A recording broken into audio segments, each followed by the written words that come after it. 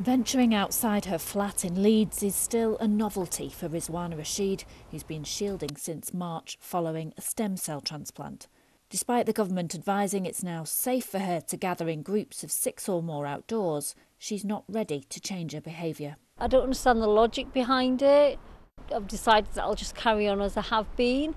So in effect, shielding for me will still exist until I feel comfortable enough and confident enough that it will be safe for me to go out. And those concerns are completely valid, according to the Anthony Nolan Trust, which supports people with blood cancer.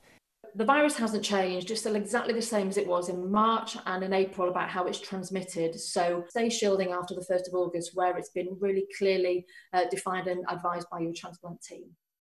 There are 2.2 million people on the government shielded list, and they're not all lucky enough to have this kind of open, quiet space on their doorstep. And the toll of staying indoors every day since March is clear, with 36% of the shielded population saying their mental health has got worse. That's something Linda Strudwick understands. She takes immunosuppressant drugs for psoriatic arthritis and thinks government support should remain for people who want to continue shielding after the 1st of August. The 1st of August is an absolute cliff edge. They're not going to get their government food parcels. They're not going to have the local authority support.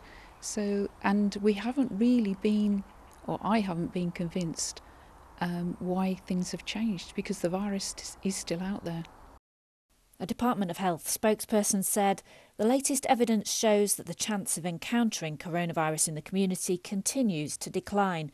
This has allowed for the relaxation in guidance we have outlined.